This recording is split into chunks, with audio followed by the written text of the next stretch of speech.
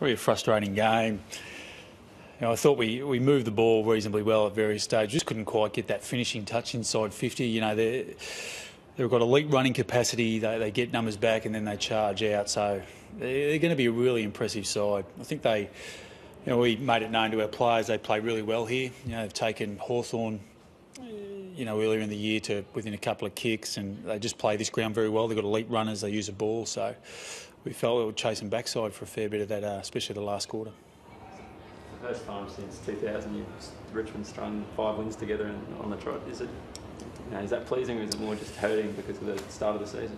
Yeah, it's probably a little bit of both. You obviously enjoy the winning of games, but we're probably obviously disappointed with the way the season started. We're still not playing, I think, to the level that we'd like. We get away with a win today, but I thought GWS really showed us how good they were going to be, and we probably won ugly, which is a big thing about it. But credit to our guys. We've won 5 on the trot now. We've just got to make sure we've got a big game next Friday versus the side that'll be on the rebound after their loss last night. So it's going to be a big challenge for us.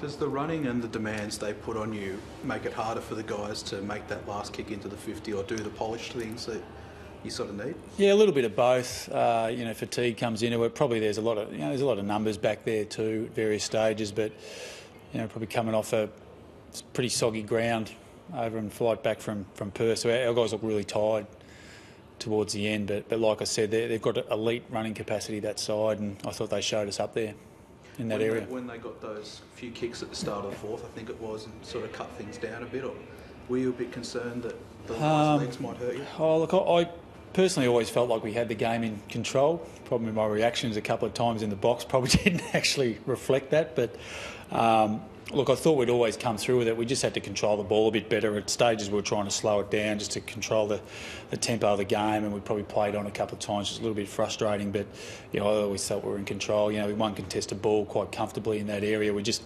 couldn't quite finish off the work inside 50, which was really disappointing, and something we'll be looking to work on this week. What's your take on the Conker Devon Smith incident? Yeah, I didn't see. Obviously heard he got reported, but it was outside my vision. So, listen, we want our guys to play to the line. We don't want them to step over. That if he gets weeks, whatever it may be, we're really disappointed for that. We like our guys to play tough, but we don't like them to go above and beyond. We know that, and we've got to reel them back if they do.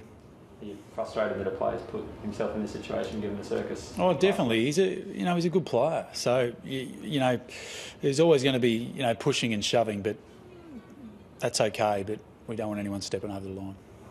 Dane, with the Eagles upsetting Adelaide, there's obviously going to be some talk about finals. Do you sort of hold out hope that you might get there? Oh, we just worry about what we control. We've got to win a lot of games, and we've got a big challenge next week. Friday will tell us a little bit more about that picture. We've just got to make sure we come out. We're really embarrassed about our game last time versus Essendon. We were probably, without doubt, the worst game of the year. Our players were really disappointing. We had no energy. We lacked the ability to win contests. So we're looking to rectify that next week. I know you said you weren't that happy today, but do you think you can play the sort of brand of footy that could get you there?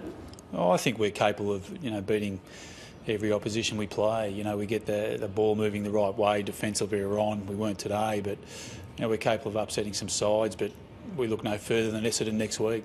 They've been a side that in really good form. They fought back really well versus Sydney last week. We've just got to make sure we take that momentum that they finished with away from them and get the game on our terms. How good's Brandon Ellis? How good could he be?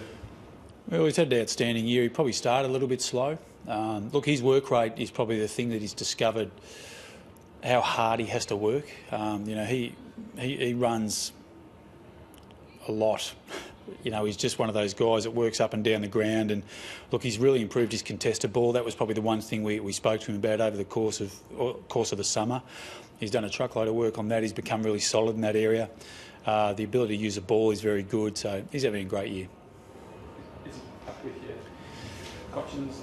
He's very close. Like, it's his third year. He might be 21. I still think he's got a lot of upside, which is quite scary when you think how well he's going this year. But he has a very good mark for his size. We'd like him to kick some more goals, but he's got scope for improvement, which is exciting for our footy club.